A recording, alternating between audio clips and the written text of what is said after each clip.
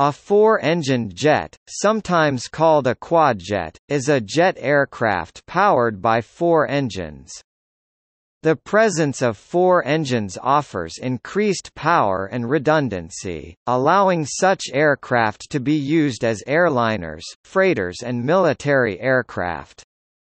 Many of the first purpose-built jet airliners had four engines, among which stands the de Havilland Comet, the world's first commercial jetliner. In the decades following their introduction, their use has gradually declined due to a variety of factors, including the approval of twin-engine jets to fly further from diversion airports and an increased emphasis on fuel efficiency.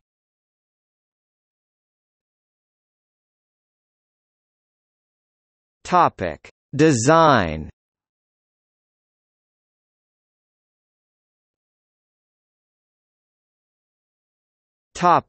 Podded engines.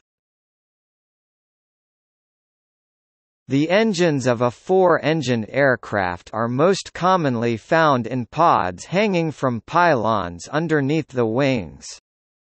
This can be observed in the Airbus A340, Airbus A380 and Boeing 747.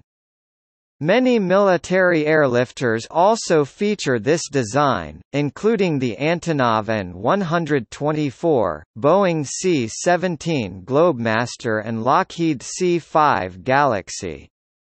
In this location, the engines can act as a relieving load and reduce the structural weight of the wing by 15%. They are also in a more accessible location for maintenance or replacement. However, disadvantages include a higher risk of the engines ingesting foreign objects as they have a lower ground clearance, and a larger yawing moment during an engine failure. The supersonic airliner Concorde had its engines mounted in rectangular pods conformal to the underside of the wing, without any pylons. The omission of pylons reduces drag and eliminates the risk of them being overstressed. The four podded engines can also be attached to the rear fuselage, necessitating a T-tail. This reduces cabin noise and frees up more space on the wings for high-lift devices and fuel storage. The airflow over the wings is also undisturbed due to the absence of pylons. However, the rear-mounted engines shift the center of gravity aft, and are located further from the fuel supply. The Ilyushin Il-62 and Vickers VC-10 both have their four engines mounted in this configuration.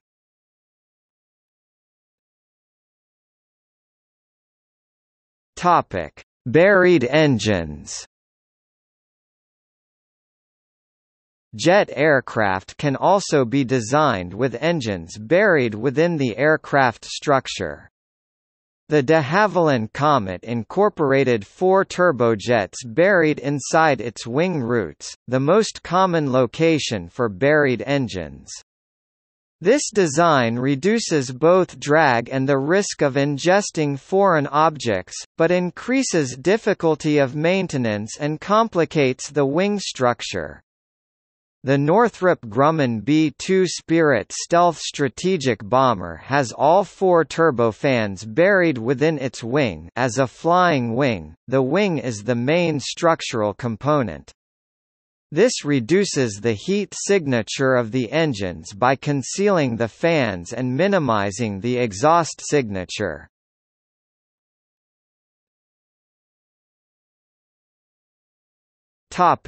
Advantages and drawbacks. Advantages. A major advantage of having four engines is the redundancy offered, leading to increased safety.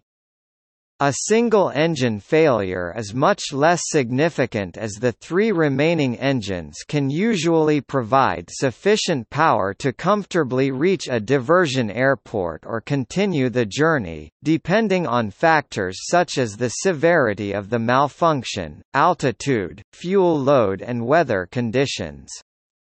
With the increased reliability of jet engines, engine failures rates can be as low as 0.01 in-flight shutdowns per 1,000 engine hours, reducing the significance of this advantage. During a single engine failure, the amount of power lost with 4 engines is proportionately lower than 3 or 2 engines. This is because 3 of the 4 engines will still be functioning, constituting a 25% reduction in thrust, compared to 33% for trijets and 50% for twinjets. This can be observed in the following example involving the Boeing 747-400 Quadjet, McDonnell Douglas MD-11 Trijet and Boeing 767-300 twinjet. With all engines operative at maximum takeoff weight, all 3 aircraft have power-to-weight ratios of approximately 1 to 3.4. Following the failure of one engine, the power-to-weight ratio drops to 1 to 4.7, 747-400, 1 to 5.5 MD-11, and 1 to 6.6, 767-300 The Boeing 747-400 experiences the least degradation in performance, making it safer during an engine failure. Fitting an aircraft with 4 engines also increases power, enabling more passengers, heavier payloads and increased performance. This was especially important for early jet airliners, as jet engines at the time produced less thrust.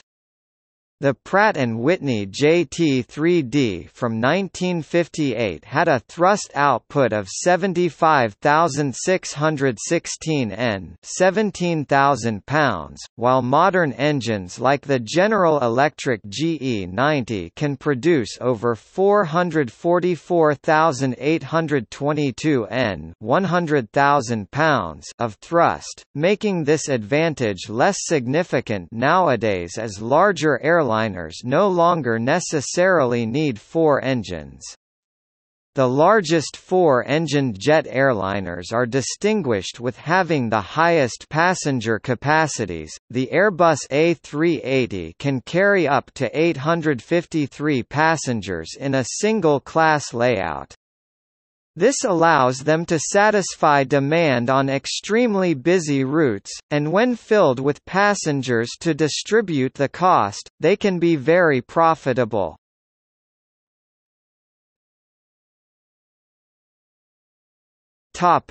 Drawbacks.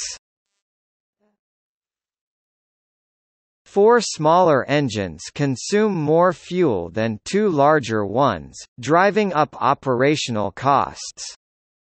Specifically, the Boeing 747 consumes 2.5 liters (0.66 US gallons) more fuel per kilogram, 2.2 pounds of payload compared to the Boeing 787 twinjet. With jet fuel costs on the rise, quadjets are much less attractive to airlines shifting their attention towards more efficient aircraft types. 4 engines also incur higher maintenance costs, as each one needs to undergo regular inspections and servicing. Approximately half of airliner maintenance costs are derived from routine engine maintenance, so the additional expense in maintaining 4 engines is significant. The ability of a very large aircraft to carry an equally large number of passengers can be a drawback when the seats are not filled. This is an emerging trend, particularly because the airline industry has been transitioning from a spoke hub model to a point-to-point model. In the spoke hub model, passengers are moved from smaller outlying points and concentrated at large hubs. This introduces a need for high-capacity aircraft. Conversely, the point-to-point model transports passengers directly from origin to destination, spreading them out across different routes and requiring fewer seats on the servicing aircraft. Especially with the recent appearance of low-cost carriers which operate many point-to-point flights, it is more difficult to fill the seats of the largest airliners. For this reason, the wide-body fleets of these airlines are dominated by lower-capacity, long-range twinjets such as the A330 and 787.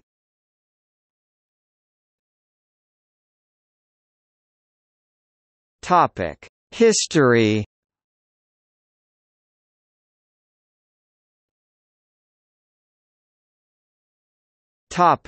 Early history. Prior to the jet age, airliners were powered by piston engines.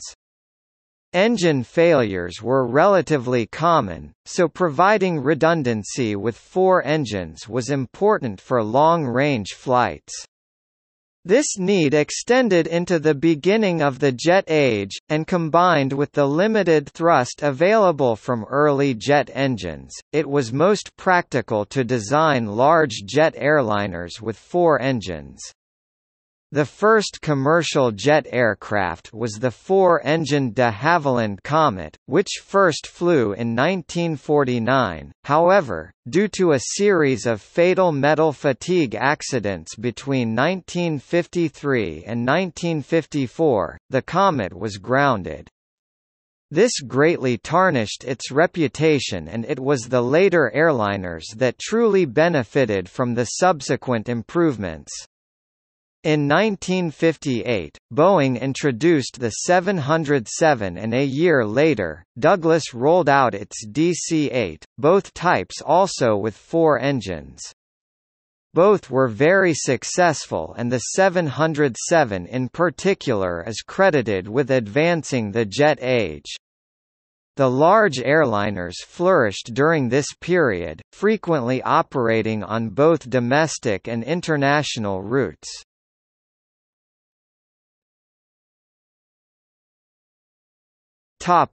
Later decades and gradual decline.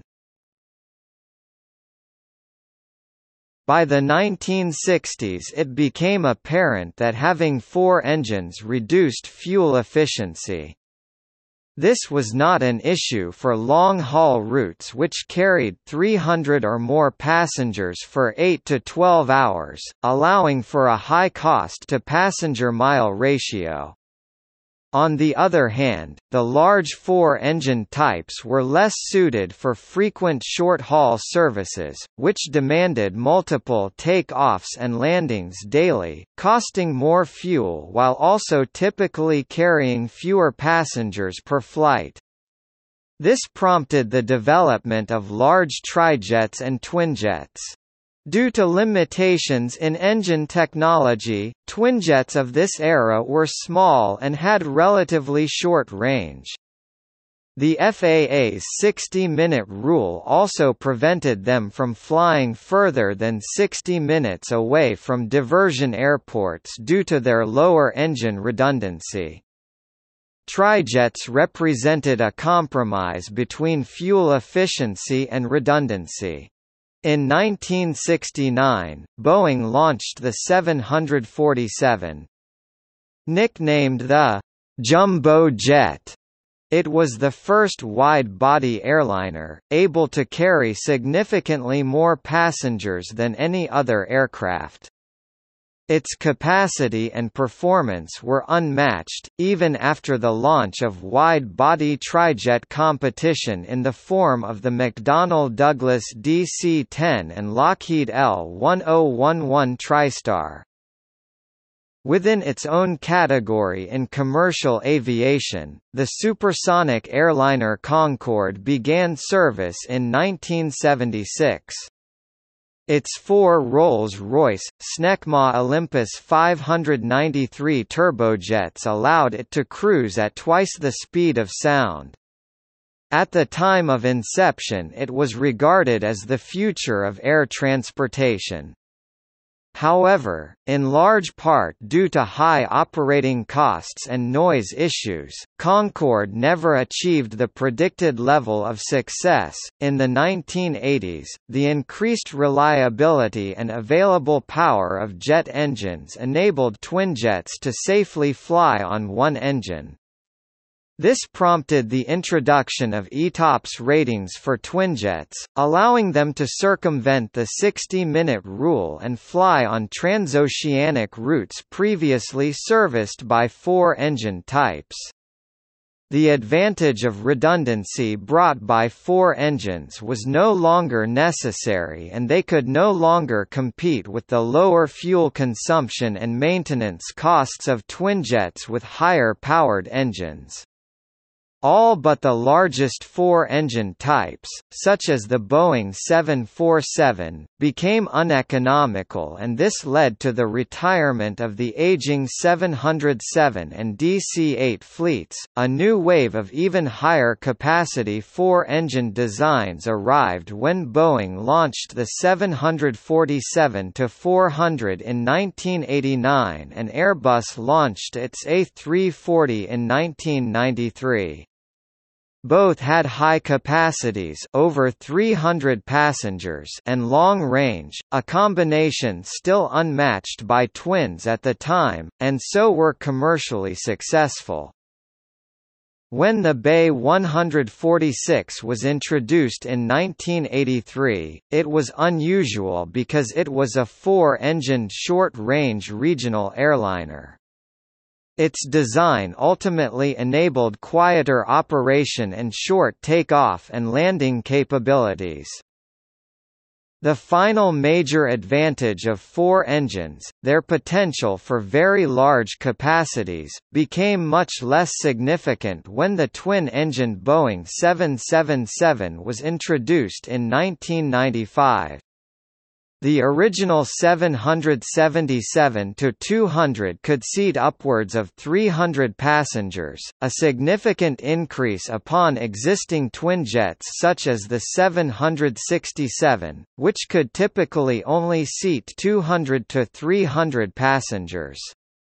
The subsequent development of the 777-300 pushed the passenger capacity to just under 400, approaching the 747 and superseding the A340, while being more efficient and incurring lower engine maintenance costs. The Airbus A330 twin underwent a similar evolution, culminating with the 330-seat A330-300. By the early 2000s, the only remaining advantage of the largest types was their ability to carry more passengers than the largest twinjets. In the years following the September 11 attacks, the increase in fuel prices and decline in the aviation industry heightened the need to minimize operating costs and expenditures. Production of the 747-400 passenger variant ceased by 2005 and deliveries of the A340 dropped to 11 per year, as they faced competition from more efficient and comparably capable twinjets.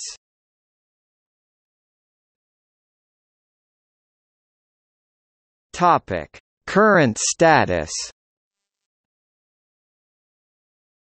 The use of four engines was invigorated in 2005 when Airbus introduced the A380, currently the world's largest airliner. It was designed for routes with ultra-high demand, typically seating 575 passengers in two full-length decks. However, as of 2018, Airbus has only fulfilled a quarter of its initial projected figure of 1,200 sales over 2 decades. This can be attributed to a modern trend towards point-to-point travel using smaller but highly efficient twinjets such as the Airbus A350 and Boeing 787, as opposed to a spoke hub model which favors massive aircraft such as the A380. The largest operator of the A380, Emirates, profits from its fleet because its primary hub is situated at Dubai International Airport, where many long-haul routes have their stopovers. This allows Emirates to fill the seats of its A380s. As the largest operator of the A380, Emirates has repeatedly ordered additional A380s from Airbus to augment its existing fleet, with the most recent order having been confirmed in January 2018. As engine power continued to grow and capacity demands decreased, twinjet aircraft such as the Boeing 787 Dreamliner and Airbus A350XWB-8 into the markets that traditionally demanded 4 engines. In response to the A380, Boeing introduced the 747-8 in 2011 as a successor to the 747-400. The 747-8I passenger variant has only received 50 orders as of 2018, while the 747-8F freighter variant has been more successful with over 100 orders. The 747-8F is currently unmatched in range and payload, making it a very attractive option for cargo carriers. With the retirement of the last passenger 747 operated within the United States in 2018 and dwindling sales of the A380 and 747-8I, in the coming decades quadjets are likely to be completely replaced by twinjets in the passenger transport sector while freighters will continue to remain in service.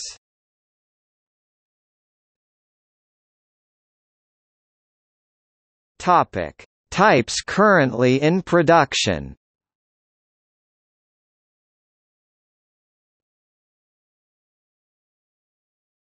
Topic: Airliners. Airbus A380, Boeing 747-8, Ilyushin Il-96.